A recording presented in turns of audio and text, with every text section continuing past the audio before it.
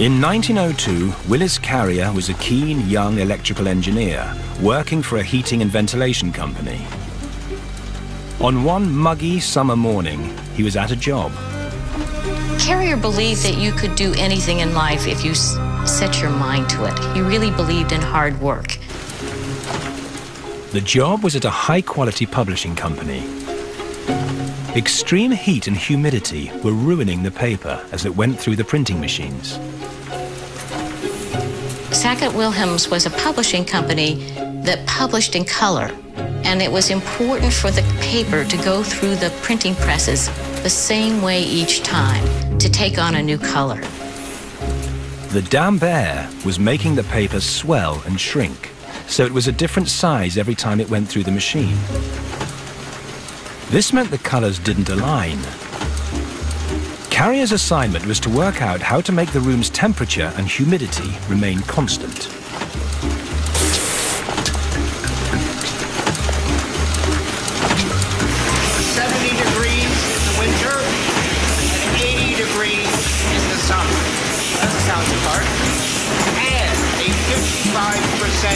Humidity level at all times. Good luck.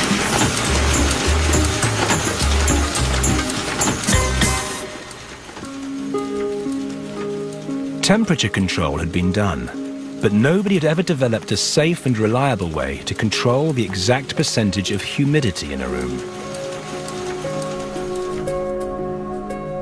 Carrier became obsessed about how to make a room less humid without making it too dry. One of Carrier's interesting personality traits was that he had tremendous focus. When he was thinking of an engineering problem, he couldn't be distracted by anything else. That meant that he often forgot everyday details of life. And everyone had a story about Carrier's famous absent-mindedness. When he was thinking about engineering, he thought of nothing else.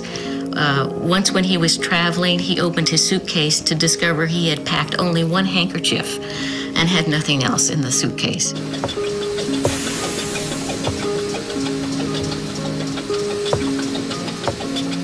It was not until many weeks later, on the platform of a foggy train station, that answers began to surface. Carrier knew that fog was air that's 100% saturated with water.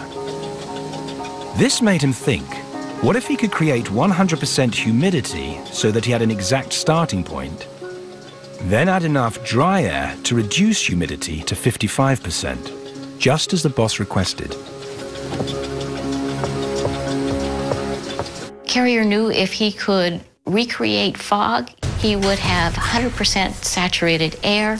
He would know precisely how much humidity he had, and he would have the basics to reproduce any relative humidity that he wanted. Carrier began to work on his theory. He built a box in which he could trap air and control what happened to it inside. He then gathered together a couple of fans, a garden sprayer, and heating coils. He used one fan to suck the hot air into the box. He then lowered the temperature of that air with a fine spray of cold water.